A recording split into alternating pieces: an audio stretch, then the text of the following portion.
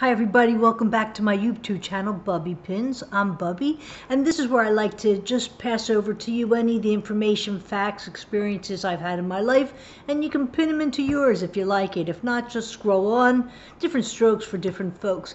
If you like this video, please give it a thumbs up and subscribe, share with your friends. Okay, what we've been doing is we've been going on over the top tips for parenting. We already did the top 10. We got to 14 yesterday, and now we're on parenting tip 15.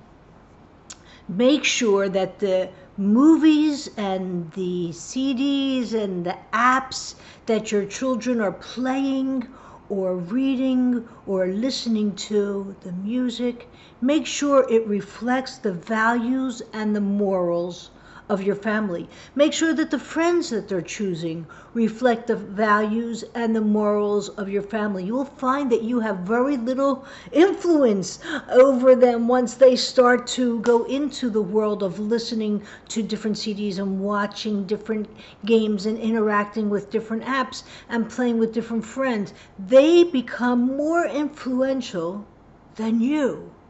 The only influence you have over them is to make sure that the friends they keep, the music they listen to, the CDs that they listen to, the games that they're playing, the movies they watch, reflect the values and the morals of your family. Now, I'll be the first one to admit that's extremely hard today. Almost impossible, which is why one of the things I did was I took all of the Mother Goose nursery rhymes and I rewrote them.